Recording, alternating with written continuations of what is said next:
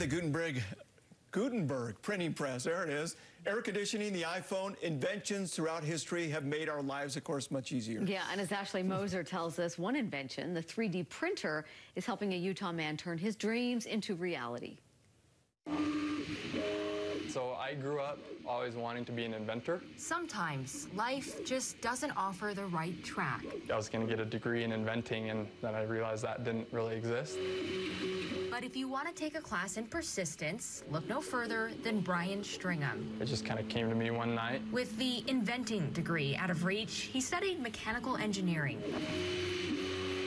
He's currently working on his PhD at BYU. Design for the developing world is kind of my background, my PhD work. Then everything came to a halt. Quarantine had him ready to lose his marbles. It was about 11:30 at night, one night that I had the idea.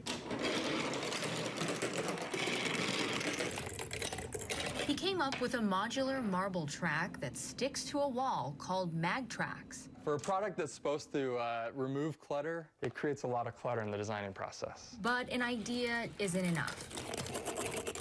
An inventor also has to be a businessman, which is where the doubt rolls in. I've thought that a lot, and sometimes I still think that. He had to see if anyone actually wanted it. I've done research on what are people willing to pay for something like this. The answer was encouraging.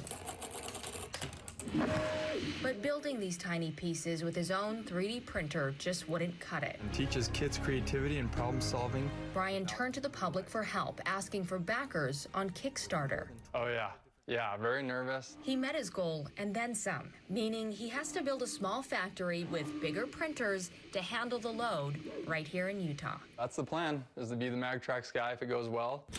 He may not have gotten the inventing degree, but with a big idea and a whole lot of persistence, his plans just clicked into place. I kind of have entrepreneurship in my blood, and hopefully it won't be the last venture, but yeah, it's one of the first. That was Ashley Moser reporting. Brian's hard at work trying to fill orders right now, and if you'd like to learn more, you can head to his website, magtrax.com.